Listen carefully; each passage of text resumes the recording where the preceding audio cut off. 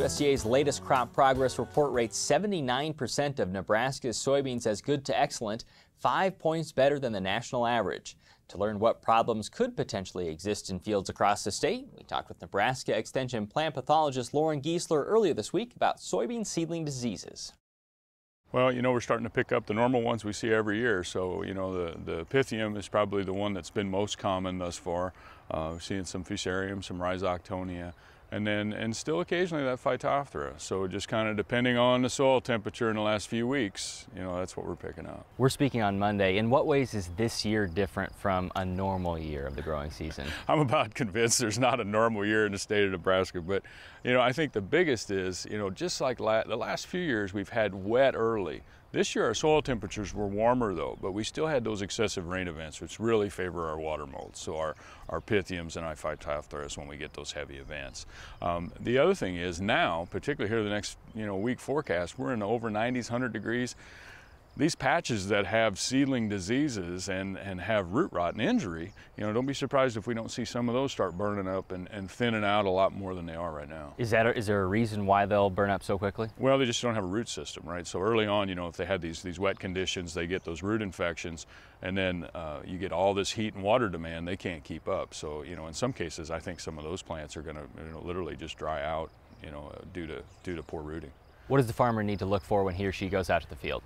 I think the biggest thing is in any of these cases is to make sure you're identifying the problem correctly. So, if you can't do that yourself, make sure you're using a diagnostic clinic at the university. You can send those in, and Kevin Course runs that. He can tell you exactly if it's Pythium, if it's Rhizoc, if it's Fusarium, if it's Phytophthora, and then matching those seed treatments up in the future.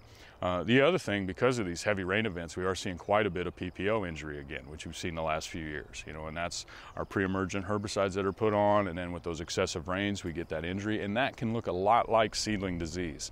So again, just make sure that you're identifying it correctly so you can manage it right in the future. How effective have you found seed treatments to be over the years? Over the years, and you see different reports. I just heard, another state, an agronomist, saying you should use them all the time.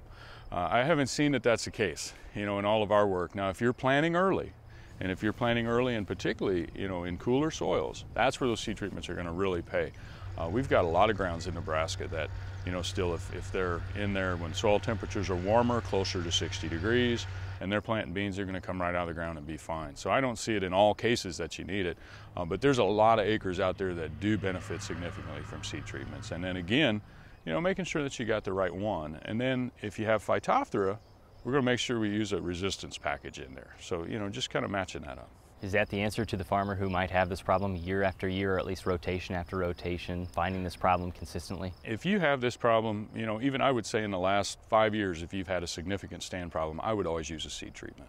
Okay, and then again, if you're identifying it correctly, then just always use that treatment. That's the best thing you can do. Now, if you get a year, like this year, you may have used a seed treatment and you have excessive rains, you still may have a problem and have to replant. The Crop Watch website has more resources on soybean seedling diseases. We'll link to that information on the Market Journal homepage.